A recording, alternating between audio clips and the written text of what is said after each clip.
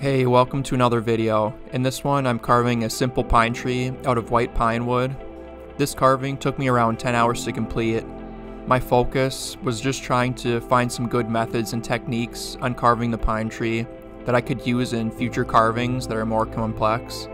It's also really nice sometimes to be able to complete a carving in around 10 hours. Those 50 to 100 hour projects can be daunting at times, so quick carving was nice for a change.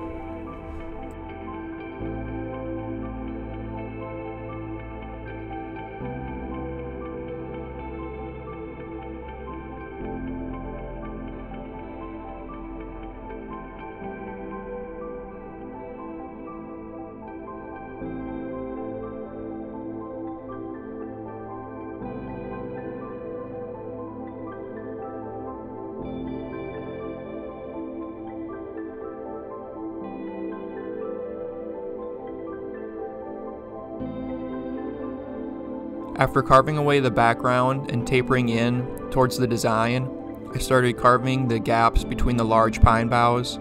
I just didn't have the gouges in my collection to do this efficiently, so I used my Dremel to carve my stop cuts.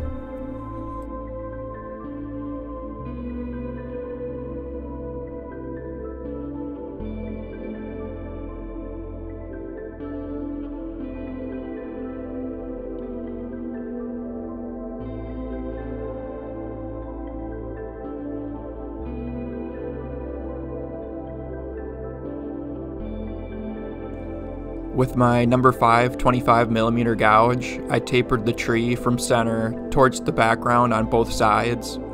I also tapered towards the top of the tree as well, back towards the background. This is a subtle difference, but it's important because it allows the light and shadows to display a realistic appearance when it's completed.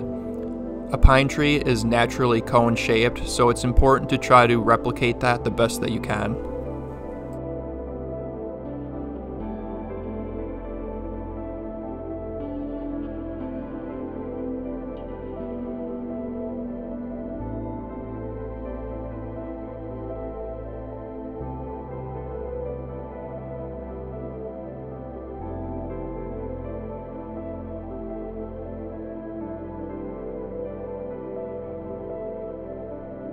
I then started roughing in the pine boughs.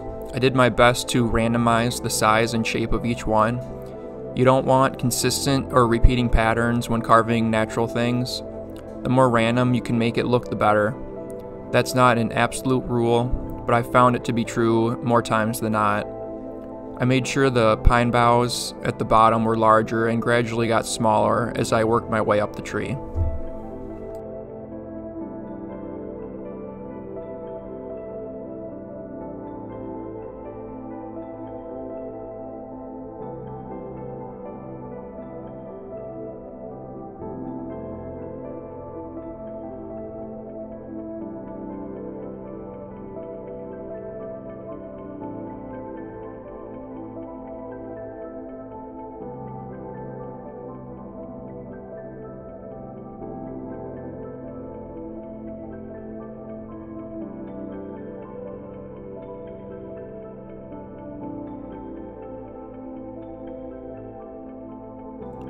I added some detail to each pine bough by making carving strokes towards the center of the tree.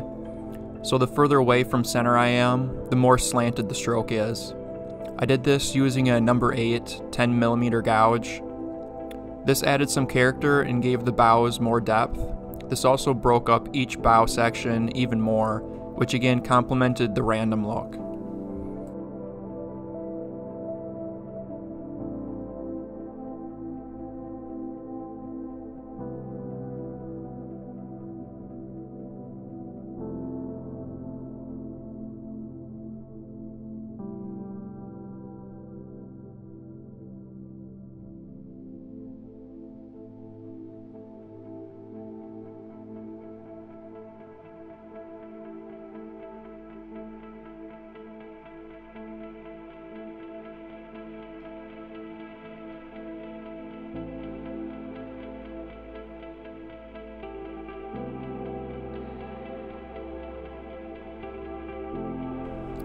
After the pine tree was shaped, I wanted to finish it off with a texture that was simple and wouldn't take a ton of time, but yet it would still look natural and somewhat realistic. I tried different things initially that I wasn't really happy with. Eventually I found a simple method that I liked. I've spoke of this technique before, but in this application I'm using a much larger gouge than usual, a number 8 10mm. I used the rocking technique here, which I was really happy with the way it turned out, and by using a larger gouge it helped create the look I was hoping for.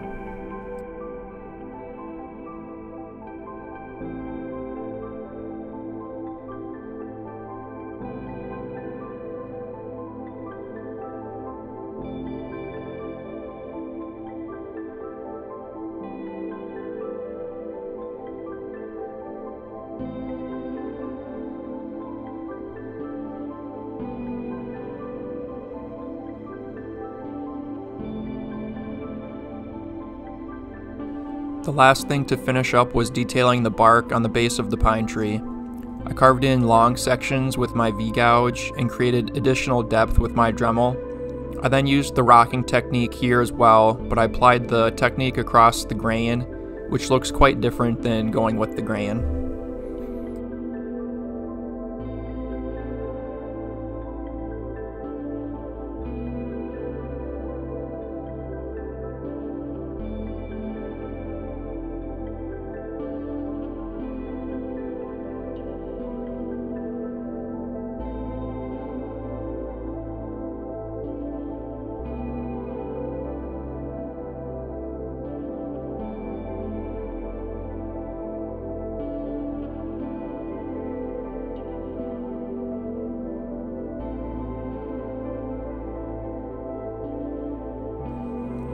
After around 10 hours of carving, it was complete.